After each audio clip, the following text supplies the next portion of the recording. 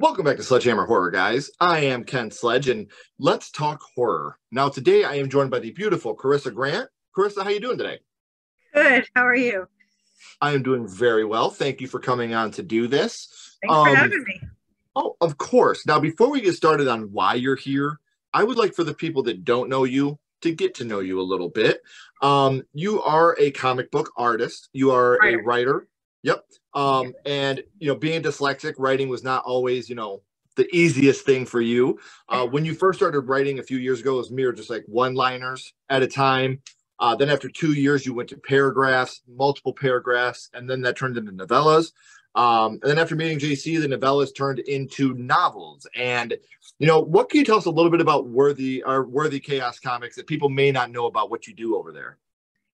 So one thing that makes us a lot different than other comics that you'll read, our story was from role playing. So our characters were written by one person each. So everything you read or see Serafina do, I wrote. So all her words, mannerisms, thoughts, everything is me. And then Jessica, which is JC, she did Draven's act. Everything. So you have two completely different personalities merging into one comic book. So you've got these, when you have co-writers, sometimes they share and, write the story together, but ours is literally two separate people writing it.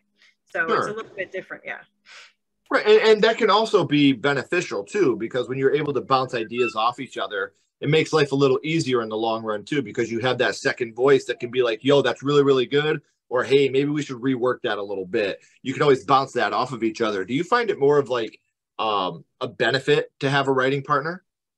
Absolutely, times 1,000. We'll come up with one little tiny idea, and then the other person will be like, oh, we can do this to it or this. And it'll turn this tiny little scene into like a whole book. Like it'll just be like totally off the wall. So you kind of like bat ideas off of each other. And like I said, it's just two different people writing it, and my character reacts to things that she writes and vice versa. So we have this totally unique perspective, when the character is being written back and forth. So the fact that we wrote this while role playing, I think, is a huge benefit to make it such a unique experience, and it fits the comic book so well. I mean, we didn't do it on purpose. We wrote 11 novels for fun while role playing. And when we were done with series 1, we're like, this is really too good of a story to waste. And to be honest, we just really wanted to see it come to life. Sure. More than anything. And the good thing about that is now the Indiegogo campaign, is it Indiegogo or GoFundMe that you're doing? It's a Kickstarter. Kickstarter. That link is down in the description, guys. So you can check that out, as well as all of Worthy Chaos Comics' social media links and Corissa's social media links as well. So I've always been a big fan of comics, and I don't think there's that really much of a huge difference between the comic book world and the horror movie world. Everybody is so connected. And when you are really into comics, you get Comic-Con. You get people that'll take days, to pick out their outfits and to cosplay as their favorite, comic book hero or villain. And that's not horror. We get horror cons where we do the exact same thing. The passion of horror movie fans and comic book fans, they're all together. And I feel like we have this mutual respect and love for each other because we know the passion that goes into it. So we know what you're doing now. And like I said, guys, you can become a part of this by joining the Kickstarter. That link is down in the description. But here for a minute, Corissa, I would like to go back to the past and talk about what got you started in the horror world, your first horror movie. And Corissa, the first horror movie you watched was? When I was 6, it was Nightmare on Elm Street 3. And it was specifically the scene where the guy is the marionette, the heroin user was the marionette. And that was the first scene I saw at 6. I was hiding on the stairs, and I was just fascinated by it. I thought it was like the coolest thing in the world to be like, what the hell am I watching kind of thing. And that got me into horror. And then Resident Evil 2, the original video game, is what got me into writing horror. So, right. Well, that Resident Evil 2 game, like the original PlayStation 1 was dope. And then they had, even the Nintendo 64 version, which was still cool. And, horror is just something that is universal. And it doesn't have to be jump scares and things like that. Horror literature has been around longer than horror movies. And I think that horror literature is just as amazing. So we know you were around 6 when you seen the Dream Warriors for the first time, but do you remember who you were with the first time you had seen it? I was by myself. I wasn't supposed to be watching, so I was on the stairs watching it. My brother was the one watching the movie, Ah, and so I wasn't. I was supposed to be upstairs, but I was not. So I was hiding on the stairs. And I don't remember if I got busted, but I'm pretty sure something was said that I was like, oh my God, and I got busted. But so I'm sure I got caught. Worth it, well, I tell you. this is universally for a lot of people their favorite Nightmare movie. A lot of people think that this franchise really peaked at the Dream Warriors. Now you talked a little bit about the marionette scene where you got, him going walking around being, pulled as a puppet, but which scene would you say it was that affected you the most from the whole film? I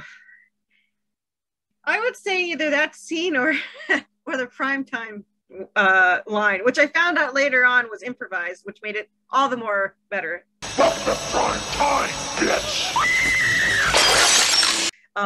So those are the two that stood out, and I remembered for years to come. Like even when I couldn't remember the movie until I watched it again, those two scenes are what stuck in my head. And I mean, it's awful that if you think about it, that we like idolize this guy that like pretty much like tortured kids, but it was just he was such a personality. This guy was just a monster in his own right, but his humor is what just gave him life. Exactly. So it's funny because we've talked about that before, like with the Nightmare on Elm Street remake. Have you seen the remake? I have not. I've only watched Robert Englund, and that's probably who I'm ever going to watch until something happens to him. Right. Well, I just think that, Jackie Earle Haley is scary in the remake, and you hate him. There's never a point where you're rooting for him like you did Robert Englund. Yeah. And it's funny because a lot of people, that's their problem with the remake. They're like, I hate Freddy. I don't like Freddy. And I'm like, he's a child killer. Like, you're not supposed to like him. That's what I'm saying. Like, we idolized this guy. He became our favorite thing. But really, you're not supposed to. I mean, he did. Right.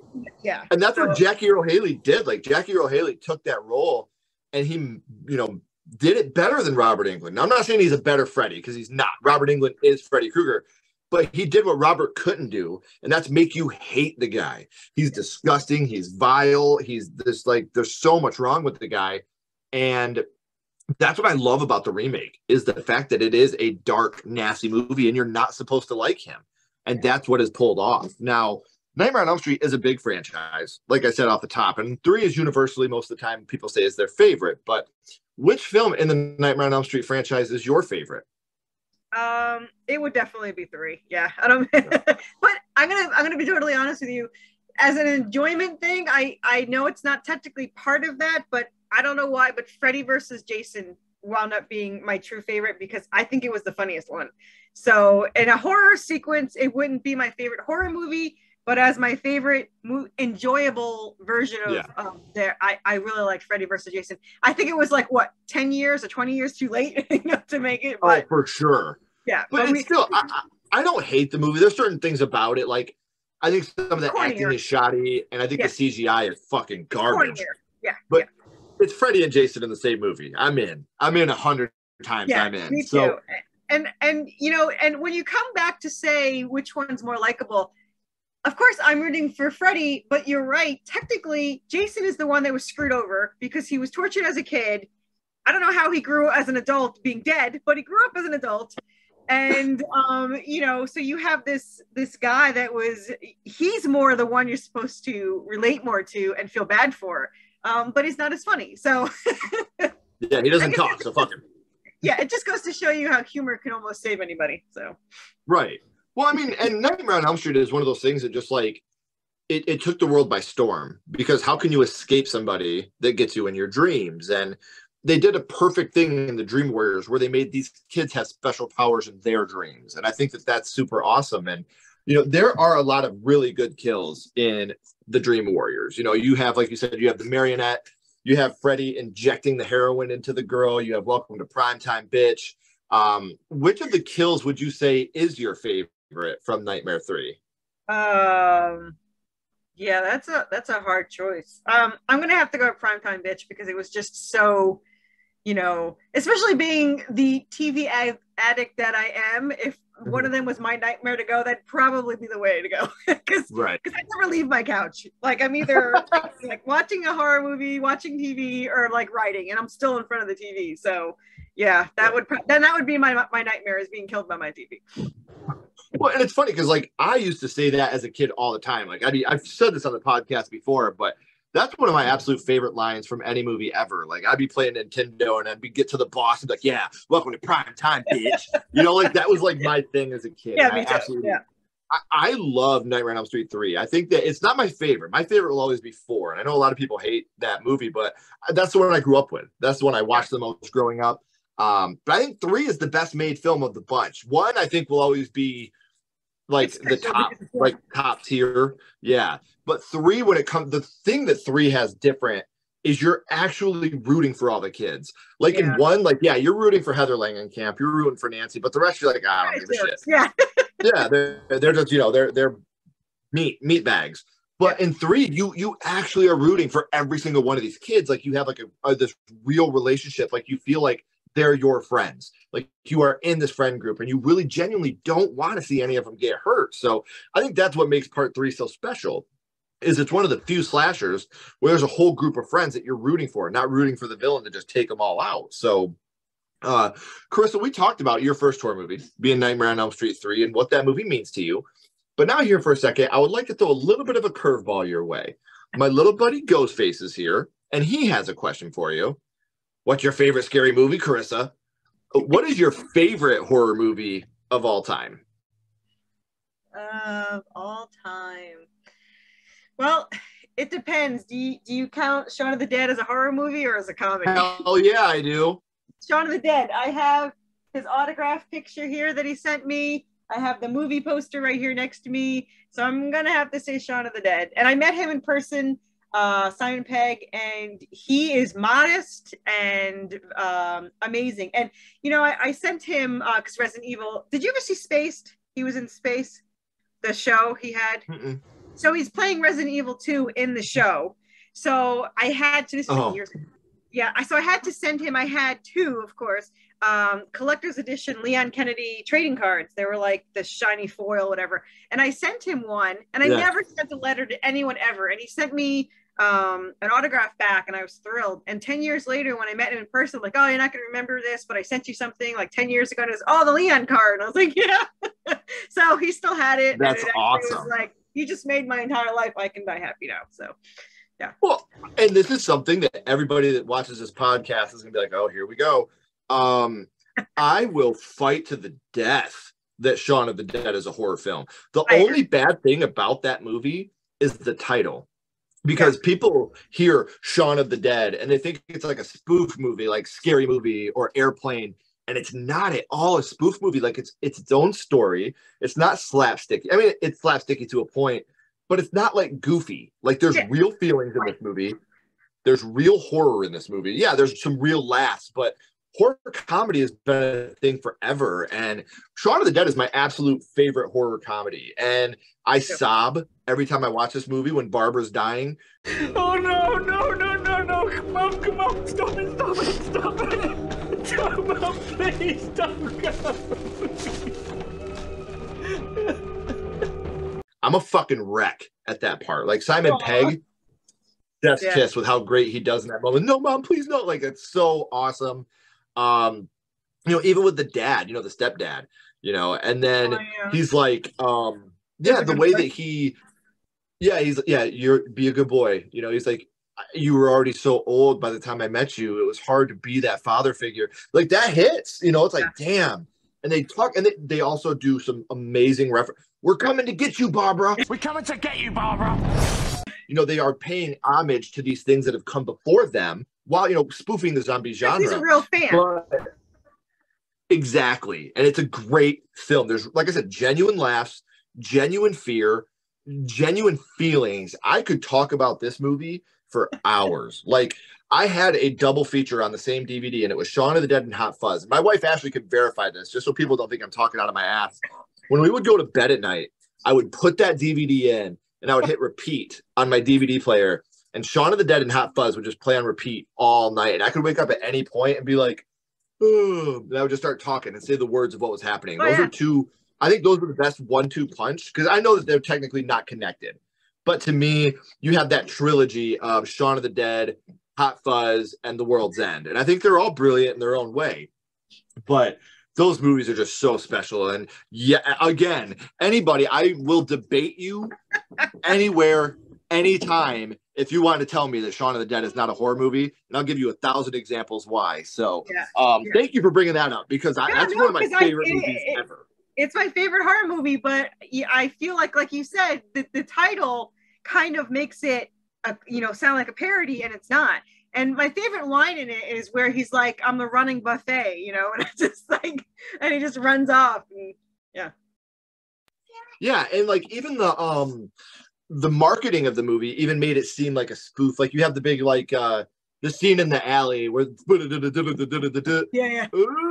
that was part of the trailer, so people didn't understand how strong it was. So with a movie like Shaun of the Dead too, it's really easy, like you said, to call it a spoof when it's not. Now, real quick, I want to bounce back to Nightmare on Elm Street 3. And what we're going to do is we are going to rank this on a skull count. Now, we're not ranking Nightmare 3 on acting, production, score, nothing like that. What we're doing here is strictly ranking this movie on how much it affected you on your first viewing. So 0 skulls being not effective, 5 being extremely effective. You can use half and quarter skulls anywhere in the middle. Corissa, what would your ranking of Nightmare on Elm Street 3 be? Like effective of like how much it scared me or how much it changed my life? Just strictly how much it actually affected you, like what it meant to you growing up, the first time you had seen it, and the change it made in your life. I'm gonna say like 4.5 skulls. Like it is pretty up there. Right. Well, and I do want to say real quick, Nightmare on Elm Street changed my life too. The whole franchise, it changed the way I look at movies. It changed the way I look at film. And it means so much to me. Now, guys, we are at the end of the 3rd act. The credits are about to roll and the curtain's about to drop. But before that happens, I do want to remind you, I have all of Corissa and Worthy Chaos social media links down in the description, as well as their Kickstarter campaign. So make sure if you have the funds, you go and you support these independent artists, because without them, without us, their art won't get made. And yes, there's awesome perks and there's cool reasons to help, but the main reason is you're helping independent artists to get their art made. And if somebody's out there creating art, there's got to be an audience for it. So let's help them find that audience. So Corissa, please don't go anywhere. I got a couple more questions for you. Everyone else, if you haven't already, please make sure you like and subscribe. It really helps the channel way more than you know. And also make sure you're following Sledgehammer Horror on social media. All those links are in the description. We'd love to have you along for the ride. And until next time, keep talking horror. Stay what you are, and we'll see you guys soon.